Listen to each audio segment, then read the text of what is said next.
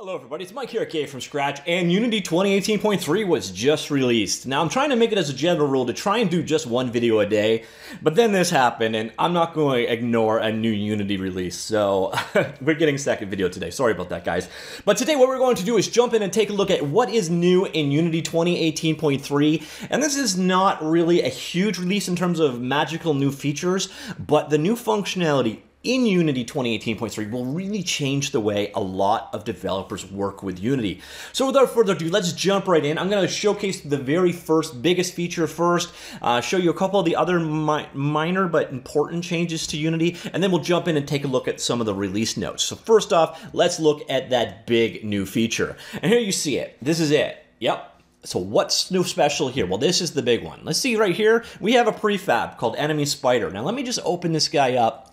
And oh my God, we have another prefab, and that is the new magic new feature. Now you can nest prefabs inside of other prefabs. And if you worked with Unity in the past, this limitation was a pain in the butt. So the fact that you can now organize things into prefabs that can now be inside of other prefabs makes life a whole lot easier. You can break your things up into much more logical chunks and organize and create your levels in ways that are much more intuitive. Also makes sharing and collaborating a whole lot easier, because basically you could just work as an entire structure, dump the prefab over to someone else, and then they take that entire prefab and they could just dump it into a game level, for example. So for example, I could create a prefab of a book or a collection of books, and then I could create a bookshelf. And then I could hand that as an entire prefab of bookshelf over to another developer who is working on a room. We could create a room and populate it with one or more of my bookshelves, and then save that as a room prefab, which could then in turn be reused again and again. So this new level of organization, this nested prefab things, is by far the biggest new feature in Unity 2018.3, and it is going to change a number of lives. I also think it is probably the buggiest feature. I have read a number of reports of it causing issues, and this is really changing the core of how Unity works, so I guess that does make some sense. But I know a lot of people have been waiting for this functionality, so congratulations, your day has finally arrived. Now I'm going to switch over to a slightly more virginal install of, this is a simple 2D game setup. I'm going to show you one of my favorite new features. This one doesn't look that impressive, but I really wanted this, so I'm glad to see it's happened. If you come into a 2D scene and you go ahead and create a new 2D object, head on down here and you will notice you now have the option for isometric tilemaps and isometric tilemaps with the Z and the Y axis is swapped. I'll go ahead and create one, and you will see it creates and orientates a grid that is isometrically organized, and you can actually twist and change the way and the format of said grid, and then underneath the grid you have your tile map organized again in isometric pattern. Now, as someone that grew up on games like Ultima 7, and I am a huge fan of the isometric format, Baldur's Gate, Planescape Torment, those are some of my favorite games of all time, so a lot of the throwback games that are using the isometric style appeal to me personally. So that's why this new feature or function definitely is high on my list. So there are now isometric tile maps directly supported inside of Unity for 2D developers. Another one that is very nice, if you come into Edit and then Project Settings, you will get this window right here, a newly organized, and I don't mean for you to undock. Okay, so this is what pops up. I'll actually show you it from the beginning. So Edit, Project Settings, it's now been organized so everything is together in one location, and it is a dockable window as we just clumsily saw.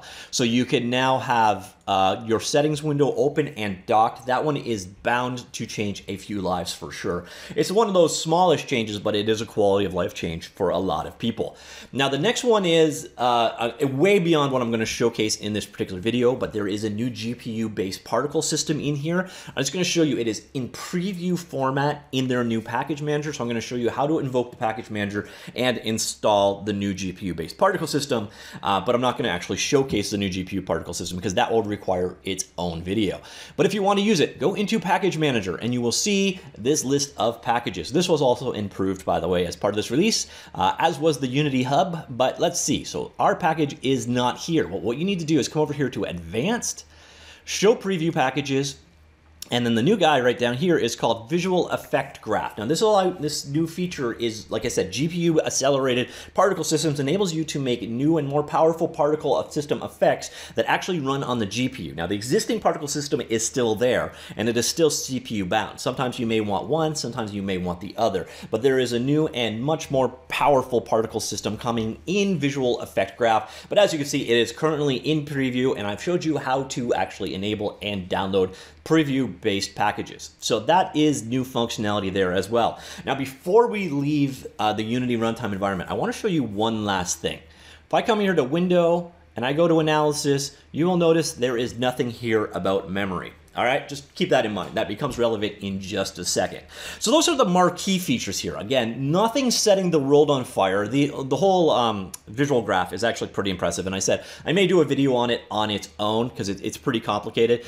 But for the most part, it's a pretty standard but incremental improvement on Unity. And you know, with all of the huge features they added in 2018.1, it is nice to see just improvements, stability improvements, quality of life improvements, but there's still a ton in this actual release, as we're going to see in a second. I'm going to scan through and highlight some of the biggest features from the release announcement, and of course I will link this down below like I always do. Now, another major area that got an improvement in this particular release was the new train system, and I'm not going to go into a whole lot of detail of it because hey, I already did. So yay. We'll get into the details there a little bit. There have been a lot of improvements in Unity 2018.3's train treatment. I used the beta version and did a bit of a demonstration video about that, and I will link that down below as well. So I'm going to mostly gloss over the whole train thing once I go through this highlight list. So without further ado, let us jump in and take a look at some of the major improvements. Now, obviously, they've got here nested prefabs. We covered that. That one's big. That one is going to change the way people use Unity. The consolidated and dockable new settings and preferences window, that one, again, quality of life, it's going to make working with those values much less annoying than it used to be. .NET 4.x is now the default runtime, and you can actually get up to C# 7.3 support via the open source Roslyn compiler. So that one's definitely cool. Physics 3.4 they upgraded to Physics 3.4. Speaking of which, 3.4 was just open sourced. I did a video about that as well. And 4.0 will be out any day now, literally maybe even today. So wait for that update as well, and hopefully you'll get nicer, tighter integration now that that is an open source project, but they did bump to the current release. We already saw the new isometric tilemap support. Definitely nice to see if you are working on isometric games.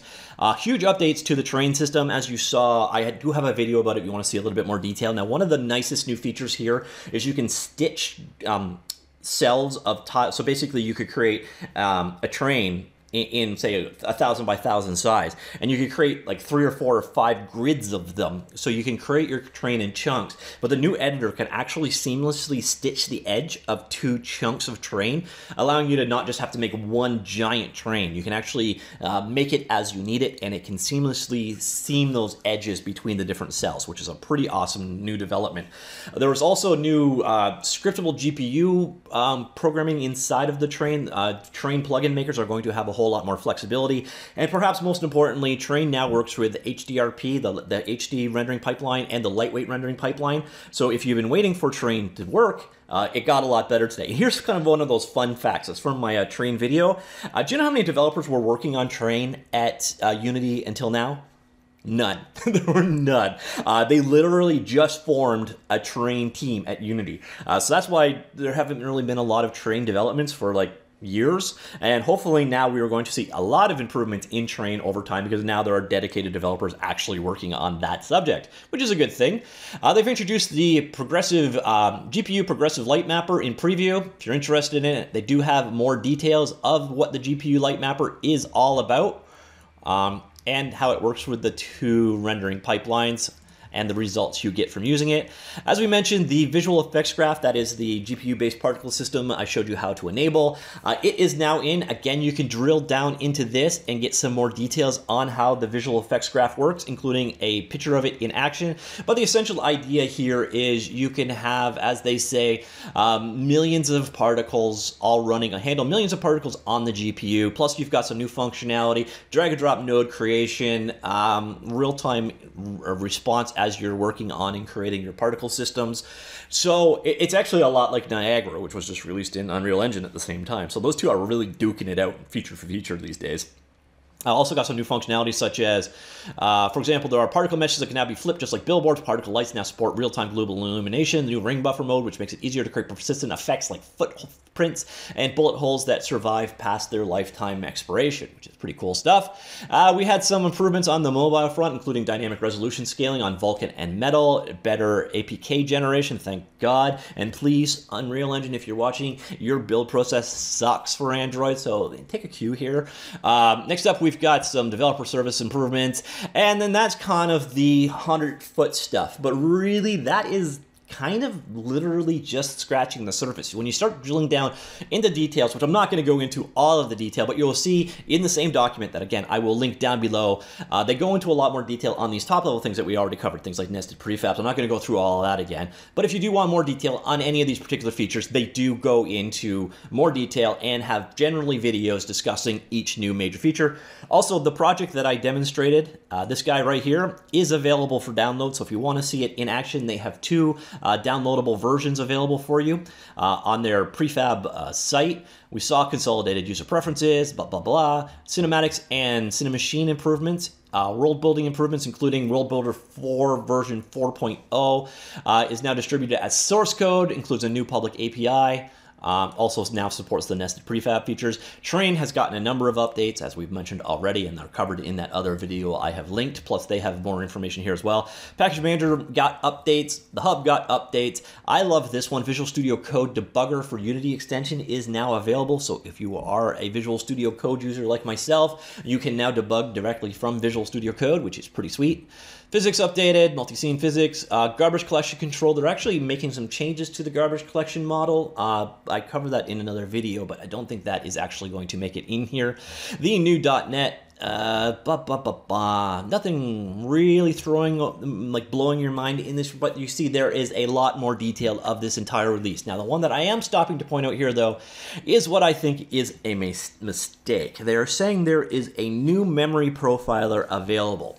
And if you look at the screenshot they are showing here, they're showing it under Window, Analysis, Memory Profiler. But another thing to keep in mind with this release is this is also a screenshot from Unity 2019.1 Alpha. Because if I come back into Unity, I go here, Windows, Analysis, and as I mentioned earlier, no Memory Profiler. So I don't think this is actually a feature in this release. I think they've made a mistake there, which is kind of a shame because I would love to see this.